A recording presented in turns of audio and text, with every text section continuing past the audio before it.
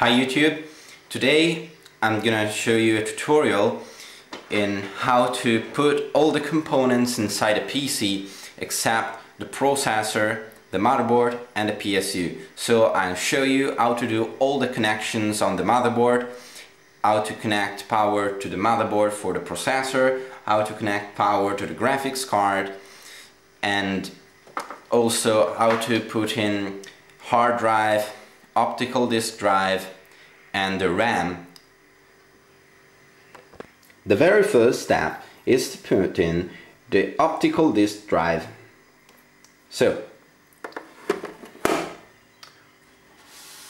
here you can see I've removed one protection, so I've opened the very first bay for optical disk drives on my PC. Here you can see that this case have a nice toolless design, so you don't need to use the screwdriver. Just take the disk drive and slide it in all the way. Okay, now lock it with this thing.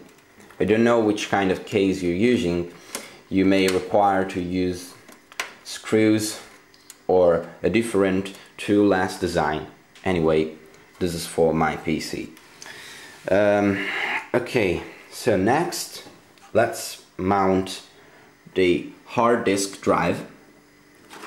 So choose a bay that is more convenient for you and slide the drive all the way in, letting the SATA connectors exposed to attach power and data, and the same had to be done with the optical disk drive. If you don't do so, obviously you can't connect the data and power cables. So now the hard drive is locked, and so let's connect it to the motherboard. You will need a SATA cable. As you can see, this motherboard has two dedicated red ports for hard drives, so it's very easy. Just take a SATA cable, put it inside the port, and then connect it to the SATA connector on the hard disk drive, and you're done. The hard drive is now connected. Then the hard drive also requires power. Have a look at your PSU. You should have something like this. Okay, this connector is a SATA power connector. You normally have more than one for hard drive bays. Choose one and connect it. They're all the same, just choose the one that is more convenient for length and position inside your casing. Then snap it into the hard drive, and also this step is done. Now the hard drive also have power and will run. Now we have to do the same for the optical disk drive. As you can see, there are two connectors. That's for the data, and the bigger one is for power. So now it's more convenient to connect power first. So connect power first to this. You have another SATA power connector as the one that I used for the hard disk drive. Snap also this one in all the way, and then you will need another SATA cable. As you can see, this is labeled for the optical disk drive. This motherboard also have two dedicated ports for the optical disk drives. Connect in your SATA cable and make it pass where it's more convenient for you, and then you will need to connect it to your optical disk drive. This is a little bit hard sometimes,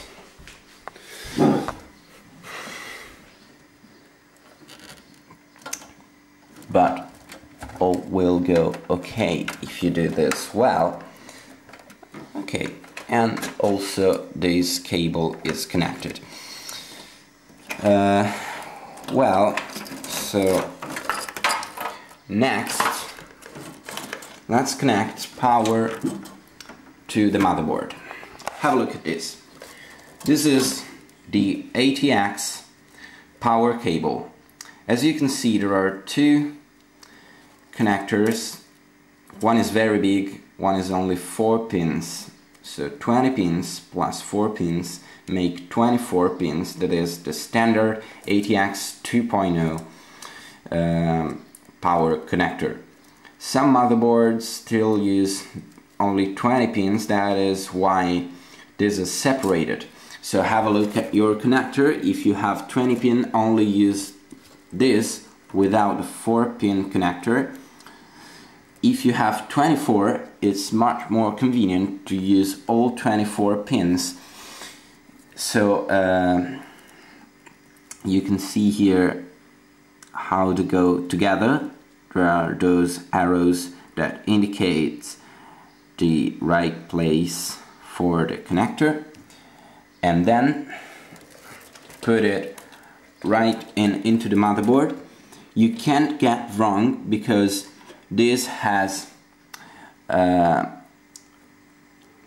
those kind of, how to say that, each pin has a particular form that goes in only in one way, so you can't get wrong. Put it in. If you can't get it all in one, first connect the 4 pin connector and then the 20 pin one. This is why I hate to do it with one hand, but I think I'll manage to do also this step. Okay, and the main power cord is in. Well, okay, now what's next? Have a look at your PSU. You should also have something like this. Those are two 4-pin connectors. Okay, in many cases you'll have only one of them. Now have a look at your motherboard. You'll see something like this.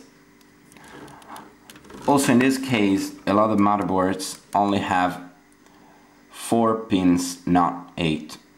What's this? Well, this is processor's power connector. Today's processors consume a lot of energy and they require a dedicated power connection. And this is it. Dedicated power connection.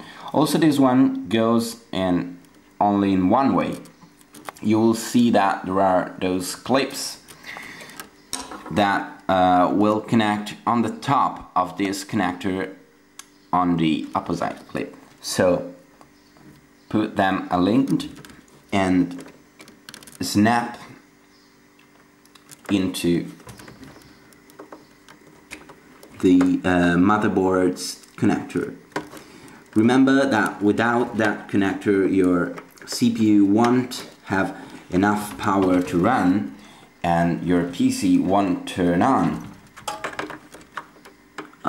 Also, this is very hard to do with one hand. I'm sorry this is taking so much time, but it's really difficult to do with only one hand.